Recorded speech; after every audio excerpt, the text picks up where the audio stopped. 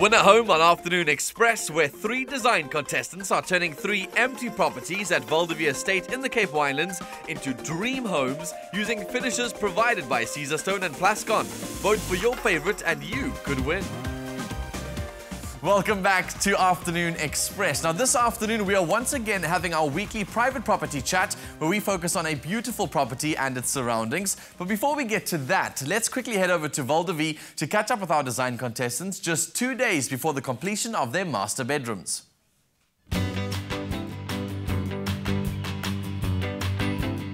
So yeah, I'm very pleased my bed is in, all the way from Durban. I thought I'd just bring some blessings from my hometown. So this is the main feature in the bedroom that I was worried about because it's coming all the way from Durban. I'm happy it's in. It's going to tie in with what I had planned for the guest bedroom. What's left now is for me to get my floating shelves in, and I'm also going to be having lights coming down from the ceiling on the other side of the bed, similar to what I had in the guest bedroom, but they're definitely going to be bigger and better. Most of my colors are going to be on the feature wall, and the rest of the room I'm keeping it very neutral. And the bed sort of gives a hint on the rest of the colors I'm going to be using. Overall, I'm quite happy with the progress. I feel like I'm on track compared to the bathroom, to be specific. So you guys can look forward to an awesome room. I can't wait to see it. I'm sure you too can't wait to see it.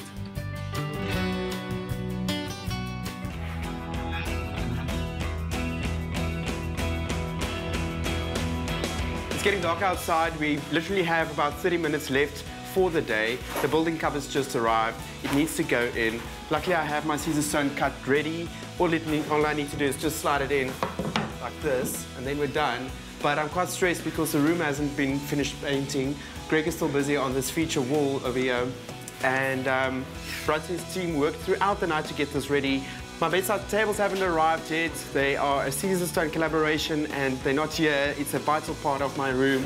All my furniture is outside. I'm ready to move in, but look at this place, it's a mess. So let's see how I can get this cleaned up in 30 minutes. Oh, typical Rudolph, so stressed 2 days before the completion of that master bedroom. I must say, some of the ideas are looking pretty interesting. I can't wait to see what that back wall of Minentle's room looks like. It's got like green paint on it. So I'll go and check it out in 2 days and share all that information with you in just a bit. So today we're joined by Richard Gray on the couch. He's the CEO of Harcourts to guide us through another beautiful property and its surroundings, this time in Somerset West, just outside of Cape Town. Very warm welcome to you and welcome to our loft. Thanks very much, Daniel. So we've spoken about some really beautiful areas that have been around, and Somerset West has always been, I find, like a hidden gem because it is not very far out of Cape Town, just a stone throws away. You've got the beautiful Stellenbosch Mountains just around the side there from you. It's a very family-friendly environment. It's nice, it's open, it's not too busy and packed. Right. It's a beautiful area. Oh, it certainly is. I think it's pretty unique, you know, and as you've described, it's sort of in the mountains near the wine farms. It's not far from those. So you get a lot in terms of where it's just situated. A lot of outdoor life, very popular for mountain bikers, hikers. Yeah. You know, you've got all that sort of outdoor life. You've got really good beaches. One of the things that people often forget about Somerset West is it's only 20 minutes from the airport. So, you know, a lot of people are using that now as quite a good, convenient base. Gauteng executives who kind of base their family down in Somerset West and then come and go easily from the airport and spend the week up in Joburg. Do you know how busy the place is? And maybe it's a bit of a random question, but is the place overpopulated? Is it quite underpopulated? It's not bad because there's a lot of room for growth in Somerset West. So there are a lot of new developments coming up sort of outside of Somerset West, which is, so it's not all pinned between the mountain and the sea like other places in Cape Town. You know, it's kind of, it can spread out a little bit there. Okay, cool. That's very exciting to hear because you always hear that, you know, properties and new houses start to develop where areas are like massive interests have grown there. So it's exciting to see interest grow in Somerset West. It's such a beautiful little area. Let's take a look at the property we've got today. It's behind some mountains and like a beautiful forest area. Talk me through the property. Yeah, look, it is a magnificent property, and I think once again it's inside a very secure estate. So you get all the benefits of estate living. You've got your lock up and go security, which, you know, people obviously love. On top of that, obviously its location is great in the mountains, beautiful views. And when you walk through that particular property, the thing that really jumps out is its quality and class. You know, it's just beautiful fittings. No expense has been spared in terms of making it a beautiful house.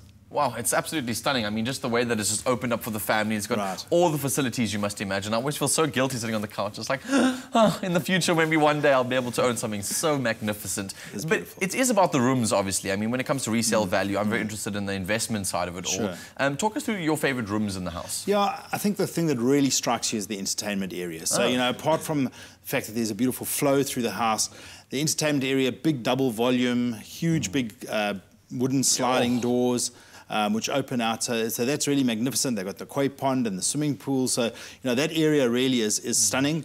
I think what's quite interesting is it's a nearly 600 square metre house, so it's a big home, Sheesh. but it doesn't feel cold and clinical. Often a big Yes. house does, and this has got warmth, it's got the wood.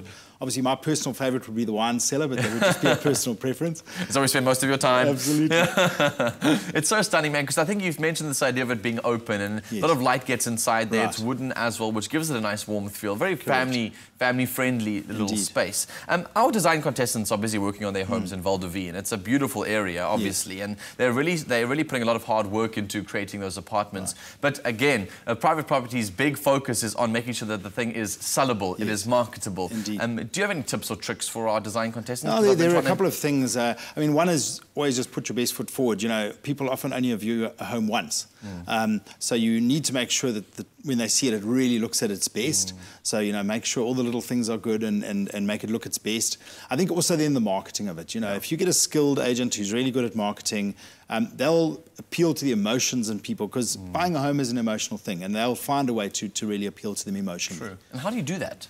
Oh, I think it's just through clever marketing. You know, it's showing the aspects of the house that will sell it and that will grab people's attention. Firstly, it's knowing who to market it to, but then grabbing those emotions just through the way you do it. Good photography, yep. Amazing. Great tips, great advice, and again, another beautiful home that we get to display on Afternoon Express today. Fantastic. I'm incredibly jealous and can't wait to grow up and get lots of money to go and buy all these really Excellent. amazing homes. Thanks for joining us on the show. Thank you very much. Cheers. Sure. Thank you. So remember to find the home and the neighborhood, which is so important that you perfectly find fits into your needs and lifestyle. And you can simply log on to privateproperty.co.za to do that. And while you're there, make sure that you vote for your favorite winner home design contestant and stand a chance to win big. It's not called Win a Home for nothing. You, the viewer, can win one of 3 completed apartments at Val de Vie Estate, valued at over 3 million rand, by voting for your favorite design contestant's bathroom on privateproperty.co.za. Win a Home is proudly brought to you by Private Property in association with Nedbank.